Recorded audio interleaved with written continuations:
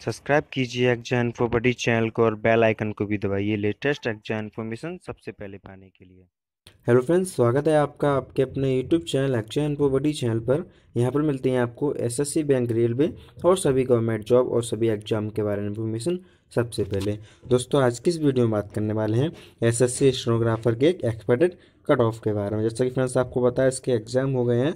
अब इसका जो है हम आंसर की और इसका रिजल्ट का वेट किया जा रहा है यहाँ पे। तो फ्रेंड्स देखिए, मैं आपको वीडियो शुरू करने से पहले आपको बता दूं, इस वीडियो में जो मैं दो कैंडिडेट को कंपेयर करूंगा यहाँ पे। उन दो कैंडिडेट को कंपेयर करते हुए एक एक्सपर्ट कट ऑफ बनाने की कोशिश करेंगे।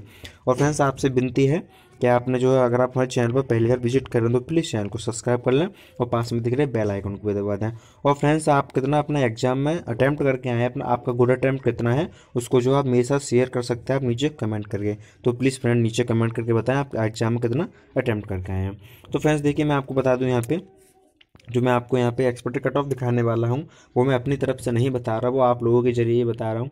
आपको पता है यूट्यूब के बड़े बड़े चैनल पर जो है एक पोल चल रहा है, वहाँ पर जाके आप अपना वोट कर सकते हैं कि सर हम कितना अटैम्प्ट करके आए हैं, कितना हमारा सही है। तो देखिए फ्रेंड्स, वहाँ से भी मैंने जो है इन्फॉर्मेशन कलेक्ट करा और यहाँ पे मैं पर्सनली भी बहुत सारे कैंडिडेट से मिल के आया जो मेरे जानकार हैं। उनसे जाके मैंने जाना कितना एग्ज़ाम का लेवल कैसा रहा है इस बार, और जो है कितना एग्जाम में अटैम्प्ट निकल के आ रहा है, कितना रॉन्ग क्वेश्चन निकल के आ रहा है, उसके जरिए एक एक्सपेक्टेड कट ऑफ की कोशिश की यहाँ पे बनाने की। चलिए फ्रेंड्स, मैं आपको दिखाया था। यहाँ पे देखिए दो कैंडिडेट हैं आपके सामने, एक फर्स्ट कैंडिडेट और एक सेकंड कैंडिडेट। यहाँ पे दो कैंडिडेट हैं, इनका एक अटैम्प्ट एवरेज अटैम्प्ट मैंने यहाँ पे दे रखा है दोनों का। तो उसके जरिए मैं दिखाऊंगा यहाँ पे जो कट ऑफ क्या निकल के आ रही है। फ्रेंड्स देखिए, आपको पता है एग्जाम में एक तो रीजनिंग थी, आपकी जीके थी, उसमें करंट अफेयर भी आई थी इस बार, और आपकी इंग्लिश थी। जी के आपके रीजनिंग में 50 क्वेश्चन थे, जीके में भी 50 क्वेश्चन थे और इंग्लिश में आपके थे 100 क्वेश्चन। तो उसके जरिए देखिए मैं दिखा देता हूँ आपको, जो हमारे कैंडिडेट पहले वाले हैं उन्होंने क्या कहा, रीजनिंग में 45 अटैम्प्ट करके आए हैं। क्योंकि आपको पता है रीजनिंग ज़्यादा टफ नहीं था, एक सही अच्छे लेवल का रीजनिंग था। कोई भी अगर अच्छे से उसको अटैम्प्ट करता है तो 50 के 50 भी अटैम्प्ट कर सकता है, अगर उसको पूरा समय मिल पाए रीजनिंग के। लेकिन यहाँ पे पूरा इतना समय नहीं था, तो उसकी वजह से हमारे पहले कैंडिडेट हैं वो 45 अटैम्प्ट करके आए। जो है दूसरे वाले कैंडिडेट हैं वो भी 45 अटैम्प्ट करके आए, क्योंकि इनके पास भी समय की पाबंदी थी यहाँ पे। और आप देख पा रहे हैं जो जीके और करंट अफेयर में निकल के आ रहा है, आपको पता है जीके के 50 क्वेश्चन थे और 50 में से 15 से 20 क्वेश्चन करंट अफेयर के आए थे। उसकी वजह से इसमें एक अच्छा स्कोर नहीं कर पाए कैंडिडेट। तो उसकी वजह से जो हमारे पहले कैंडिडेट हैं वो यहाँ पे 30 क्वेश्चन अटैम्प्ट करके आए हैं, जो है दूसरे कैंडिडेट है वो यहाँ पे 35 अटैम्प्ट करके आए हैं। और इंग्लिश में आपको पता 100 क्वेश्चन थे, और उसमें जो इतना समय नहीं था कि लोग जो 100 में से 100 क्वेश्चन को अटैम्प्ट करते हैं, क्योंकि आपको पता है लेंथी था इंग्लिश का। तो आपको पता है पैटर्न, क्योंकि आपको पता है इसमें दो तो क्लोज टेस्ट थे और तीन थे कॉम्प्रिहेंशन। उसकी वजह से यहाँ पे इतना समय नहीं था लोगों पे कि पूरे 100 के 100 अटैम्प्ट करते हैं। इसकी वजह से हमारे पहले कैंडिडेट जो हैं वो 75 अटैम्प्ट करके आए हैं, जो दूसरे वाले हैं वो 87 अटैम्प्ट करके आए हैं अपने रिक्स लेकर ये। क्योंकि इनको पता था एग्जाम में जो है पिछली बार बहुत ज़्यादा कट ऑफ हाई गई थी, तो इन्होंने सोचा कि इस बार भी हाई जाएगी, तो इन्होंने क्या करा, अटैम्प्ट करके आए रिक्स लेके वहाँ पे। क्योंकि कंफ्यूज थे ये भी, फिर भी इन्होंने अटैम्प्ट कर दिया। जो हमारे पहले कैंडिडेट है उनका तो 150 अटैम्प्ट निकल के आ रहा है, जो हमारे दूसरे कैंडिडेट है उनको निकल रहा है 167।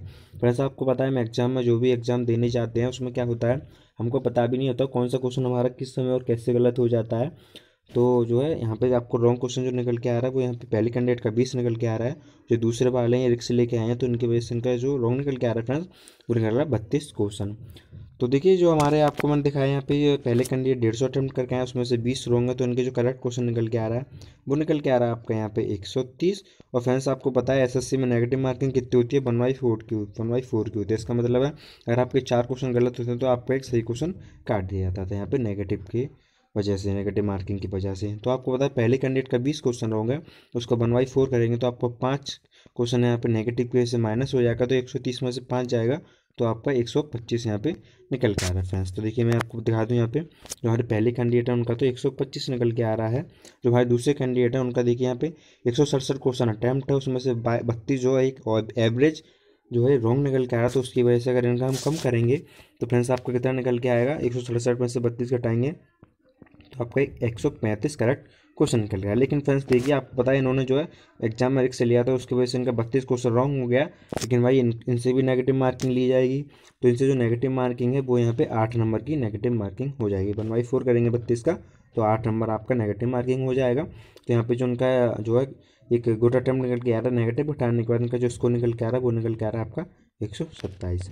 तो फ्रेंड्स मैंने आपको यहाँ पे बताया इनका निकल के आ रहा है 125 और इनका निकल के आ रहा है 127। देखिए फ्रेंड्स ज़्यादा डिफरेंस नहीं रहा दोनों में, क्योंकि आपको पता है ये तो 150 अटैम्प्ट करके आए, ये जो कितना 167 अटैम्प्ट करके आए, फिर भी देखिए ज़्यादा अंतर नहीं है दोनों का। इनका 125 निकल के आ रहा है, इनका 127।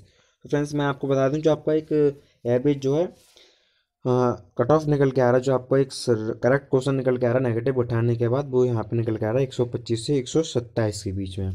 देखिए फ्रेंड्स मैंने, अगर आप मेरी बात को समझ पा रहे हो तो मैंने यहाँ पे यही बताने की कोशिश की है, चाहे आप जो एग्जाम में 150 अटैम्प्ट करके आए हैं, चाहे आप एग्जाम में 167 अटैम्प्ट करके आए हैं, लेकिन फिर जो भी आपका जो नेगेटिव उठाने के बाद जो आपके कट ऑफ निकल के आ रही है वो 125 से लेके 127 के बीच में ही आ रही है। इसमें डरने वाली कोई बात नहीं है। अगर आप 150 अटैम्प्ट करके आए हैं, आपके साथ ही 170 अटैम्प्ट करके आए हैं, तो उसमें डरने वाली कोई बात नहीं है, क्योंकि उनका भी उतना ही स्कोर होगा जितना आपका हुआ है, क्योंकि वो नेगेटिव जब मार्किंग उनको यहाँ पे कम कर देगा उनका स्कोर को।